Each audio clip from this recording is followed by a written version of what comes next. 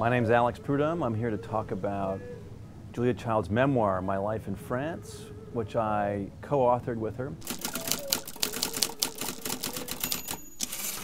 She was my great aunt, so I knew her very well. I would see her all the time, and she would often say, "I'm working on the France book." In December of 2003, I was out visiting her in California, as I usually did around Christmas. And I said, "Julia, how's the France book coming?" And she said, "Well, it's not so good." At this point, she was 91 years old, and it was clear that the clock was ticking. And so I said, "Well, I'm here to help."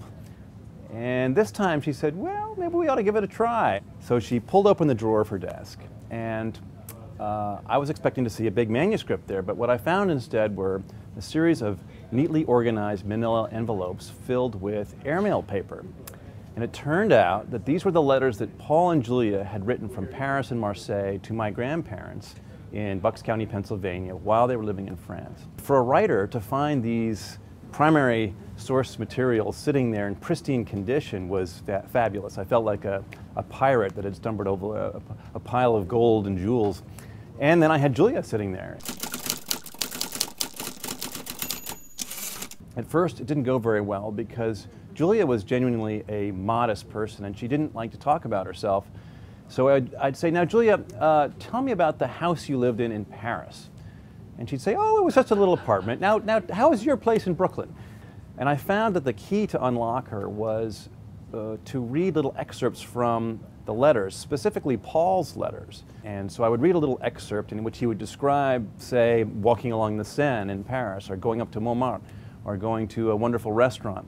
And that would unlock Julia, and it would allow her to talk about Paris and Paul, and incidentally about herself, while we were going. And so that was the kind of the trigger. There were moments when she would go into a sort of trance and she would start speaking in the present tense as if she were reliving those moments right there. And people who have older relatives sometimes see this. And I think because these were the favorite years of her life, it gave her great pleasure to re-experience those things in a way.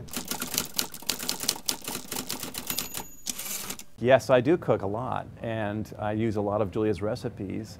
Actually, my favorite books of hers are The Way to Cook, which is a big book that is a kind of a compendium of years of work that came out later in her career. It's in color. It's just a very useful, wonderful book. I love the early books, but I also like the book that she did with Jacques Pepin, Julia and Jacques Cooking at Home. It's a wonderful book, and that shows Julia's version of a recipe and Jacques' version. And those of you who have seen their show that they did together, you know they had a kind of a friendly, competitive,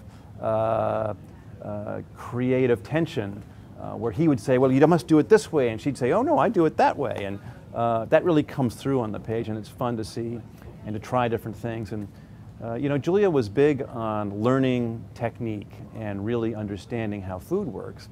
And then once one does that, then you can freeform and improvise. And I think that's important for any creative endeavor, but it's really fun in cooking. And now I love to share that with my kids and my wife and my family. And it's a way of passing Julia's legacy down, I think. Well, as anybody who's seen Julia knows, she had a sort of idiosyncratic syntax. She liked to use a very evocative language, and she had that wonderful fluttery voice. And I really like that kind of voice in writing. I like people who use words that mean something, but they're not typical words. I tend to not like words that smack of marketing and manipulation. Words like wellness, for me, that's kind of a fake word. I like real language, and I like evocative language. And so, you know, my favorite writers tend to be people like Mark Twain or Herman Melville, who have a kind of poetic sensibility. And I think Julia really had that. She loved food, and she loved the French. And for a long time, her tutor was her husband, Paul, who was really obsessed with language and took great pains to write even just a simple letter. I think Julia learned a lot from that, and they both read all the time, and that really comes through in her writing. And it's a style that was fun to emulate. When I was sort of putting myself in her voice. She would use words that I wouldn't necessarily use. She would never say, "I put the chicken on the table." She'd always say, "I'd plop it. I plop the chicken on the table." And she would massage it with butter. And she talked about exuberant ingredients. These are phrases that I wouldn't necessarily use, but they're wonderfully evocative. She had this wonderful, charismatic, fun-loving, enthusiastic, well-informed, personal and prose style.